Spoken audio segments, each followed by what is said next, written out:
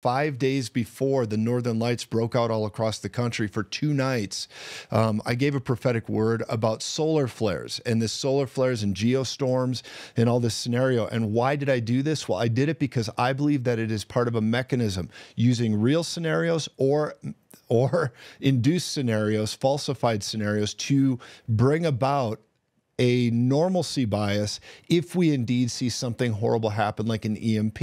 So let's look at this prophecy first from November 5th. Watch.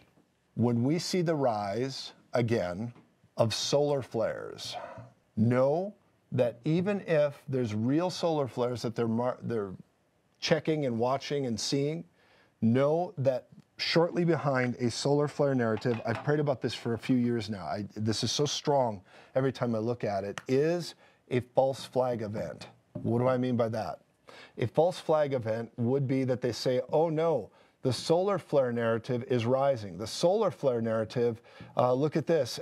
Again, there's another burst coming off the sun towards Earth, and it's going to disrupt so many things.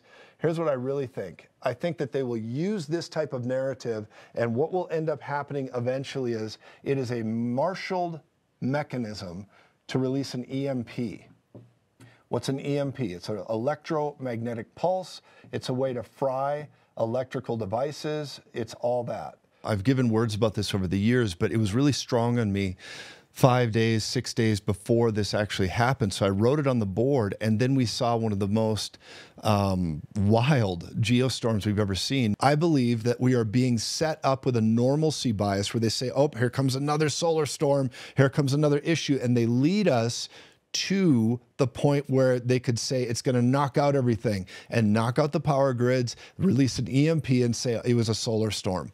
And so whether it's real from space, a real thing going on with the sun and all of it, or if it's absolutely just a narrative and they're doing things through HARP or technologies we don't understand all the way from Antarctica, I believe that this will be a mechanism that's used in the future to knock out power grids, wipe out cell service, all that kind of stuff. Now, again, when I get into this stuff, please don't let your heart be troubled. Jesus is Lord. I believe that's the reason we're talking about it, is because we are disrupting the plans of darkness, the plans of evil, and that is what's going on there. So let's just look at cut 3. Guy just talks about what was going to happen the day before it happened. Listen to this information just for a moment.